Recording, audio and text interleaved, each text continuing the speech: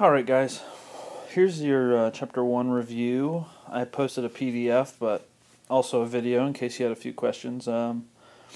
First three problems really, don't think you need me. I think you'll be fine. Just make sure when you have fractions that you leave them simplified. Okay, don't use decimals. Don't forget to reduce. Okay. Numbers 4 and 5, I figured you probably wanted my help explaining because you guys hate these. So I'll do number 4 and 5 for you. Also do number 6. Alright, number 4. Let's try to get this fraction right here that has x in it by itself, because then I can undo this fraction and I can make my life a little bit easier. So the first thing would be minus 3 on both sides. I would have x times t minus 1 over 8 equals a minus 3. You just have to get out of your head that it's going to look pretty, because it's not. It's just not going to be a pretty answer, but that's okay. Now I'm going to try to get rid of this fraction, so the opposite of dividing by 8 would be to multiply both sides by 8. And when I do that, I have to make sure the whole right side gets multiplied by 8. So now those are going to have xt minus 1 equals, and let's just distribute that, 8a minus 24.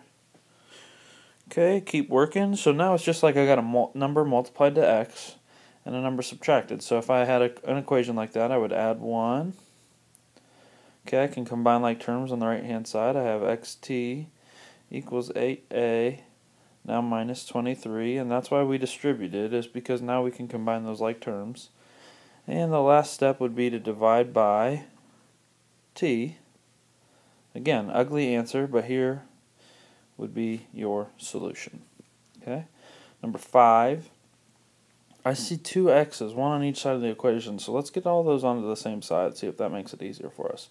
I can subtract 3x to both sides to get rid of them from here. 4 minus 3 is 1x plus 5. Make sure this negative stays with the y. And then look, you have one more step, minus 5. That's it. X equals negative y minus 5. You're done. Cool. Alright, my copy guy must have screwed this up, so I'm going to have to fire him, but we'll make this little bit at the bottom of the page work. This is a lot like one of those problems that you had around the room. So we have speed is equal to distance divided by time. That's what we're going to be using here, because we know speed, we know a distance, and we want to know a time. Okay, if our speeds average 55 and 48, so our speed is going to be 55 plus 48. Our distance is 618. And when is telling me that I don't know the time. So whatever I don't know, I make that a variable. So x is going to be my time over x. Now I just solve this equation. 55 and 48 give me 113. 103. I lied. Sorry, I'm rusty on my math too.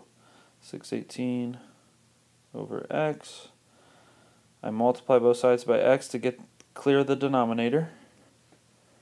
Let me get a little extra space over here. I'm going to come up to the top here. I'll have 103x equals 618. I divide by 103 and I get x equals 6. Which means after 6 hours, because they're traveling in miles per hour, the buses will be 618 miles apart. On slide 2,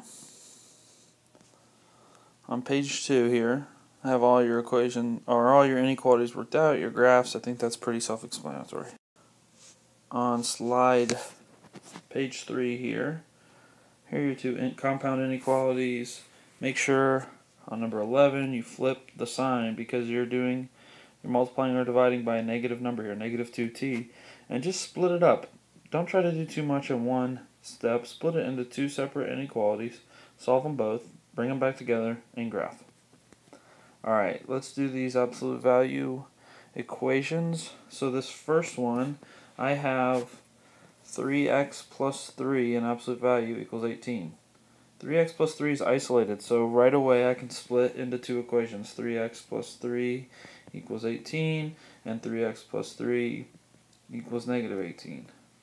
Okay, I solve those equations. X equals 5 here, and x equals -7 here. Then I just double check to make sure they're not extraneous. 3 times 5 plus 3 equals 18. Yep, that's true. And -21 plus 3 equals 18. Well, the absolute value of -18 is 18. So that is true. Very good. Okay, number 13. Little different because I got x's on both sides, but same idea. The absolute value bars are isolated, so I just say 3x plus 5 equals 5x plus 2.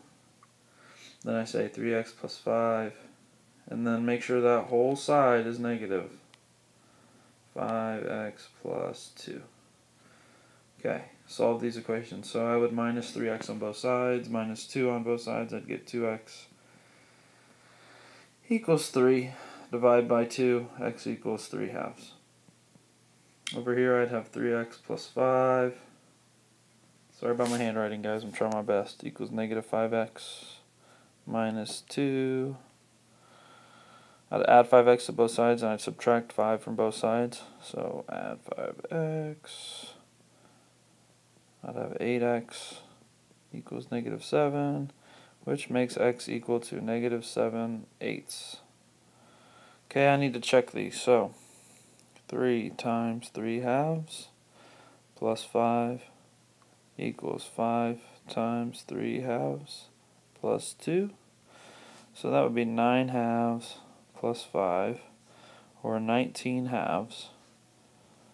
And let's see if this is 19 halves. 15 halves plus 2, which is 19 halves. Alright, so I know that x equals 3 halves. Definitely a solution, not extraneous. Check this other one real quick. Let me change colors so we don't get confused.